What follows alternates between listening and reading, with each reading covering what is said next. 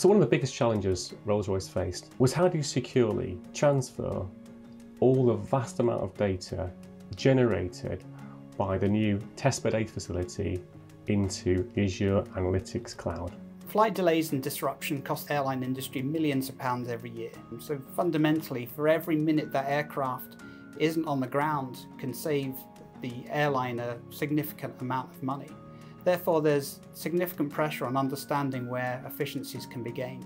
The solution we're delivering as part of Testbed 80 allows us to deliver a far larger amount of data, but not just capture it, but to analyse the content within it and look for those patterns.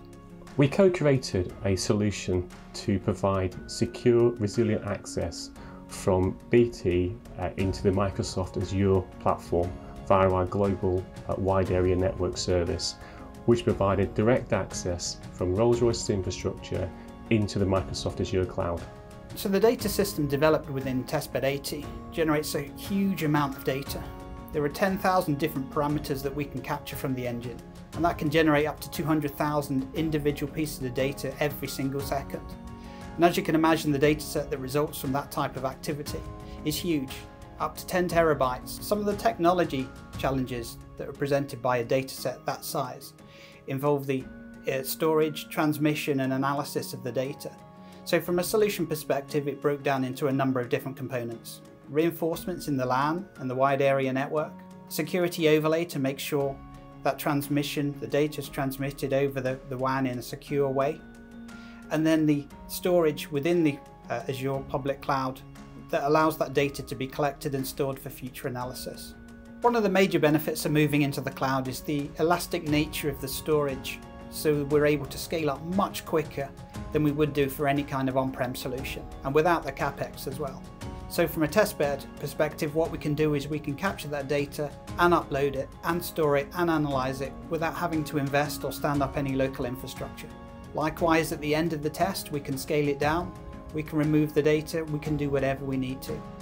That flexibility is really important to Rolls Royce.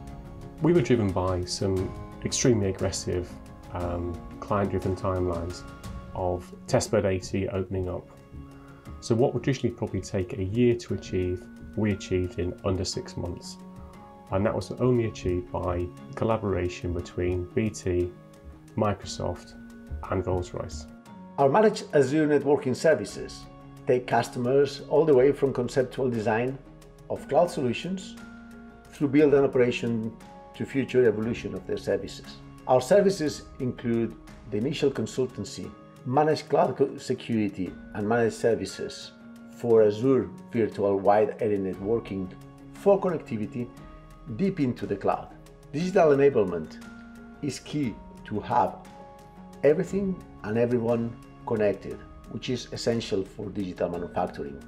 And we provide skills, scale, and the speed of deployment for the industry. Given the increased rate of change, having trusted partners is a critical thing for Rolls Royce to allow us to deliver our vision and strategy. I see Testbed 80 as a great example of that working in practice, as we're able to work with the likes of Microsoft and BT to deliver something that's truly groundbreaking. Testbed 80 was the first time we've ever done it at this type of scale and complexity. Therefore, I see this as a good use case that we can use to go forward and demonstrate our capabilities and potential future opportunities as well.